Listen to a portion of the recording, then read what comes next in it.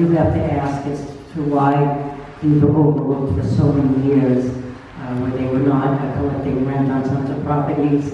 And there's been a lot of different monies for the Firefighters Academy that could have been called for over the years and were not. So those are the questions that I would have to ask, is why weren't they called for? We really were missing a lot of money. Cape Cod's been kind of forgotten about down here when it comes to money from the state. We have people like our Representative Randy Hunt over here. I know he's been working hard on the Firefighters Academy and getting the proper funds that we need and should have been getting. And we may have not been in this position at this point in time. So that's kind of the path that I'm going to be going down. I'm going to be getting with the representatives and making sure that we are calling for the proper funding that we should have been getting. And I am going to follow in the path of Jack units and finding out where the county's been missing more money. And I really would like to act a lot faster on some of the issues that come up in the county.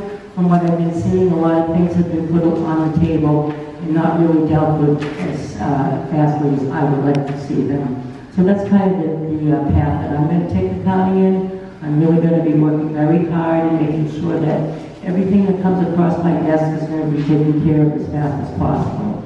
And again, it is all about the finance and balancing the budget, which I will be in there doing on day one. All right. Any other questions? Press? Forgive me, I don't have a question as much as I do appreciate the mention of the county lab. I think it's a regional resource that that is becoming more and more important. And seeing the staff work on the corn cuts is making me crazy for something that is so important to quality of work now and in the future. But that's, I just want to put that on the table. Can I comment on that?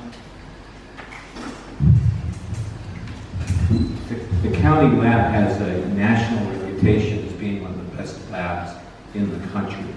And the county is blessed to be served by some incredibly dedicated people in that lab. I can't praise them enough.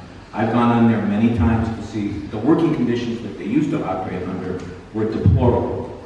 But the new county lab, I encourage people to go in there, take a look at it, meet with the staff, and hear about the exciting things that they're doing.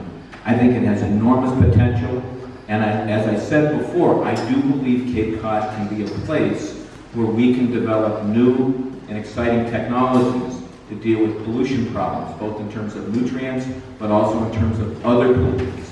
And we can be a place where we can create jobs and economic development in this area. And I think while it's a crisis and a challenge, it offers us a huge opportunity for our future.